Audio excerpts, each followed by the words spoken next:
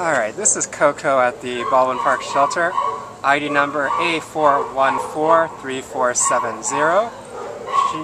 He is a white, short-haired Chihuahua, a little bit on the older side at 9 years old. It was an owner surrender because the owner had to move.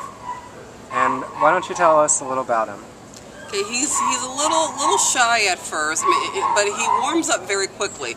It was a bit of a challenge to get him out of the kennel, but once I got him out and held him, he started to warm up really quickly. So I think maybe about a day in a great home and he will be fine. I think he may always be a little timid, but for the most part I think he bonds quickly and he warms up very quickly. He's a very friendly dog. He's starting to become more curious. So this is the first time he's been curious as to his surroundings. So he's starting to warm up really quickly. So I think again, just give him a little bit of time in a home, about a day, and he'll be fine. So he's already starting to get curious about what's going on around him.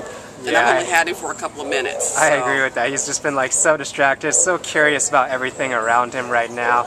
I mean, he barely looked at the camera just now. But he's 13.2 pounds and he needs a new home, so come and visit him at the Baldwin Park Shelter.